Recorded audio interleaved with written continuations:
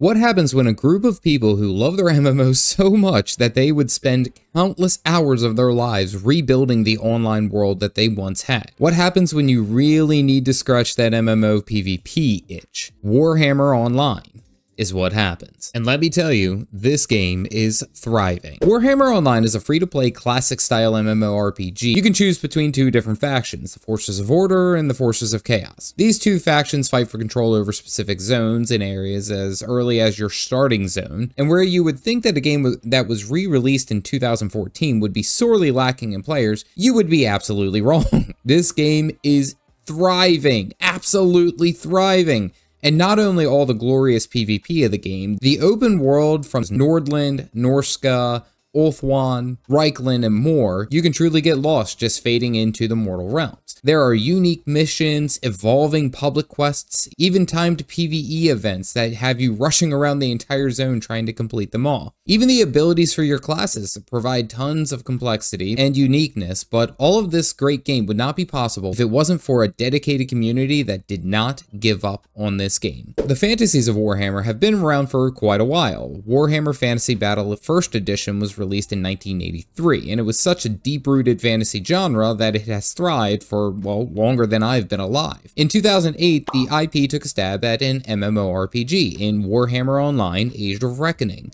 While at first it seemed to do well, eventually it faded, and on the 5th anniversary of the game, EA, Mythic, and BioWare announced that they would be closing the servers and ending the live service. A mad rush began to gather as much information and data that they could from the live service to copy it over to an emulator so the game could stay afloat. It initially floundered for a little bit. However, Diox, one of the primary creators of the Warhammer emulator, had lost motivation and stopped working on it, dropping the custom server less than 6 months later. The Warhammer emulator team continued off of his work, and it still wasn't fully there, but they persisted, and later that year, Return to Reckoning officially launched in June 2014. Since the launch, the developers have built and polished the world of Re-Reckoning into the thriving game that it is today. But what makes it truly stand out? Playing other MMOs, such as World of Warcraft and Guild Wars 2, I love the PvP in an MMO. Something about having your unique character destroying other players in large-scale areas, battlegrounds, it just feels right, man.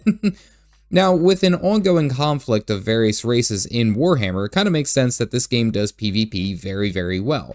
But the open world PvE and questing built in the expansive lore of Warhammer really does take it onto another level. And with said lore, you can really create and play some unique classes, as each race has its own unique style. Take, for example, the Empire. You can play as a witch hunter, which focuses on a mix of melee, ranged, and stealth style combats. No other race can play as a witch hunter, only the Empire. If you wanted to play a melee DPS for the High Elves, for example, then you best be prepared to play as a White Lion. Each one of the 6 total races have 4 unique classes tied to them. The only similarity of any of these classes and races is that each of the races have 4 classes to fit 4 roles. 1 melee DPS, 1 range DPS, 1 tank, and 1 healer. But each one of those roles are different, which offers a ton of different special playstyles. I mean, I went with the Witch Hunter because he has a sword, a pistol, and a Cheerio hat. I mean, what's there not to love? But the game truly does offer a lot of different playstyles and different abilities. And in my short time, I haven't seen anything quite like the Witch Hunter, as compared to fighting against, like, say, a Witch Elf, which is a melee DPS for the Dark Elves. And they play completely different, although they do offer some stealth. Not to mention the questing and the story to flesh out what we are doing in that zone, in that area. But the public quests, which I'll cover in a minute, do really add some extra layers to the game outside of what it may be better known for, which is the PvP. On top of the interesting classes, the developers still put tons and tons of time into updating the game, as well as fixing any bugs that they may find.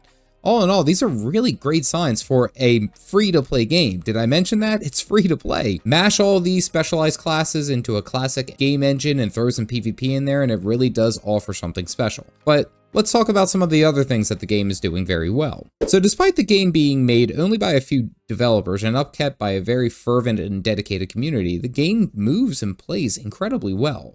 With me going as the Empire, I end up in Nordland, paired against the Norska, and holy crap, this entire area has some really good classic MMO feels. Not only for the traditional questing and the combat, that's a huge win for me, but a mega win is the public quests. These are constantly working real-time events that can be progressed by completing the objectives in the area, such as killing so many mobs or killing a specific mob, capturing a node, or what have you. As you progress the public quest, it gets more intensive, suggesting more and more players to assist with. Now, this of course isn't mandatory by any means, as you can kind of push through these events solo. It'd just be slower and more difficult. But I have found it helpful to have a couple of players at your back to make things move faster. Then depending on your effort that you put into the event, you have a greater chance at winning a loot bag, and at the end, it seems like not only going to be currencies, but items too. This seems like a really cool feature because it almost adds a heavier incentive to work harder rather than just punch a participation ticket. Another great feature in my mind is the ability to go into lower level zones and start the quest chains there. You get the ability, like right out the gate, to jump to each of the zones and start their own stories if you would like.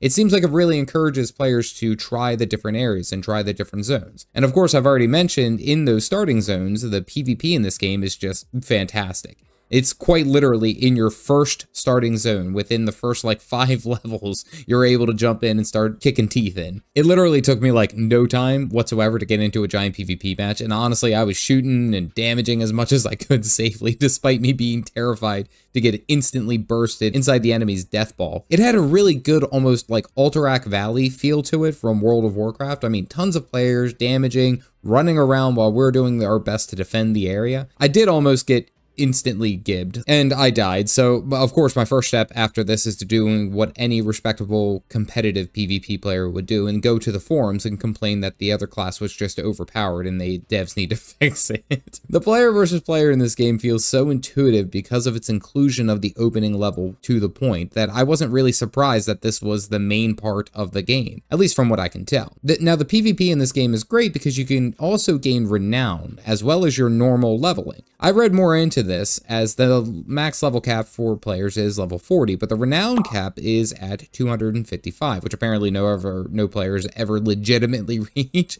I'm guessing because it hits a very high exponential curve. Renown ranks are incredibly important because not only does it offer you some cosmetics, of course, but at higher levels, it'll allow you to equip some of the strongest items in the game. In fact, it seems that the end game is almost centrally focused around PvP in this game, so that's really interesting. Renown points are earned basically by participating in various PvP activities, killing players, healing allies who are killing players, capturing objectives and such in the area. You earn the renown ranks, and then you can spend those points on renown abilities, which offer a number of different buffs and bonuses that can be respec'd without penalty, such as increasing outgoing damage, modifying some of your abilities, and more. Now, I'm not 100% on this, but I believe that these bonuses only apply to PvP, so keep that in mind. And again, if I am wrong, please tell me in the comments down below. The classes in the game were another one of my favorite features, as I mentioned, but I also really enjoyed the way that we learned abilities. The basic abilities are learned on their own as you play and you reach certain levels. But at certain level increments, you also learn mastery levels, which allow you to choose a specific mastery to customize your class even further. I especially loved the Path of Inquisition look for my Witch Hunter. Lots of dots over time, you can even like silence some of their healing. It's really, really cool.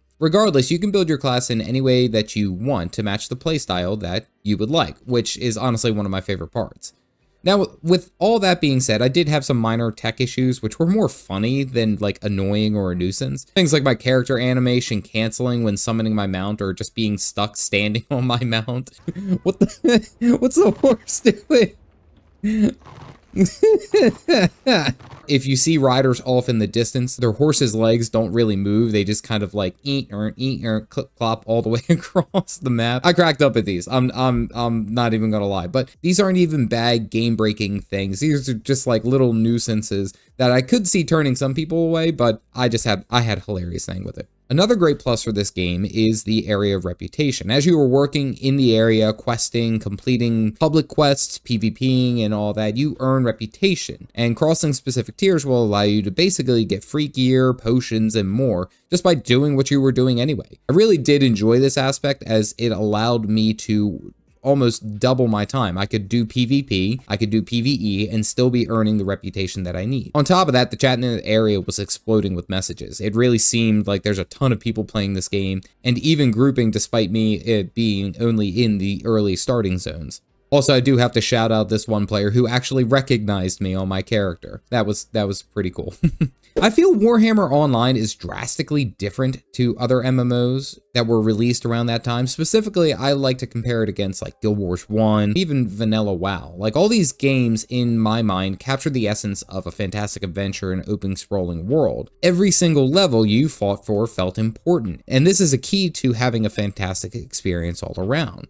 When I looked at Warhammer Online, I felt like it was so much more brutal, given the heavy emphasis on the PvP in the game. Now, I know some people can immediately be turned away from this game entirely just because of the notion that PvP is a heavy emphasis, and some people absolutely abstain from any type of PvP because they think PvP is bad, but I disagree in this game. The way that the player versus player is encouraged is almost intuitive, and it makes for a hell of a good time with the sheer amount of quests that push you into the PvP areas and to explore with allies. You almost get this feeling that you were helping the war effort and tagging into battle to fight back invading forces. Without communication, I still felt that I had a massive team at my side to win. It felt like I was a part of something greater, even though I wasn't giving the topped PvP sweaty plays. It was honestly a really good time. Now, personally playing Warhammer Online, I attacked it the same way that I do normal MMOs, or well, classic MMOs. And I don't believe that this is the correct way. See, while it has the skin of a traditional MMO, the classes, main story, quests, crafting even, this game has a heavy focus on PvP, that I had to completely shift my focus of what is important in this game. While yes, the PvP activities are fun, and the traditional quests may be interesting, if not all the systems in this game seem to drive you straight for that sweet PvP action. Once I understood this about the game, I had a hell of a lot better time playing through it, killing enemies, driving them back.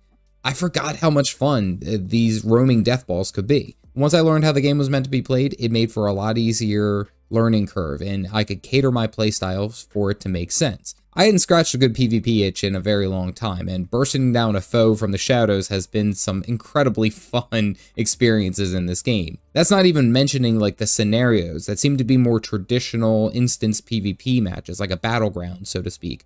While they still seem just as large as any open world PvP event, they have more precise win-loss conditions, and that was a lot of fun. As I spent more time playing, I understood my Witch Hunter a lot better. Like what combos were working, how to get as much damage off that I needed to be able to escape if things turned south. Now, the big thing that I noticed is that the levels were balanced. We all were the same level, despite me even being below the recommended level that was given. I definitely benefited from having true higher level skills, as it seems I would have access to more abilities. Now, I don't believe that you are level locked on any ability. Say, for example, you are a true level 20, but you get scaled down to level 15. I don't believe you lose the level 20 abilities that you would have. However, if I am wrong on this, you can correct me in the comments down below. Now, I will be honest with you, I probably spent about 2 hours just running around trying to get in whatever PvP action I could, burning my target with Inquisition damage over time and running away. It was a really good feeling, despite purging all the heretics and dying quite a bit. So, should you play the game? Absolutely. Even if you have a no strict PvP mindset, this game feels less like a PvP game and more like a player versus environment MMORPG. You can work together as a team and contribute in your own way to achieve a victory against enemy forces. It puts much less stress onto the single player to push and win against all odds versus working with the group together to figure out a way to win. It was incredible, trust me. Give this game a shot and you'll be really surprised how much fun you have. Now, I have been going through playing some of the older MMORPGs, and if you are into anything in Tolkien's universe, then playing LOTRO, Lord of the Rings Online, may be one of the best games that you played in 2024. You can find that experience here. Otherwise, stay caffeinated, folks.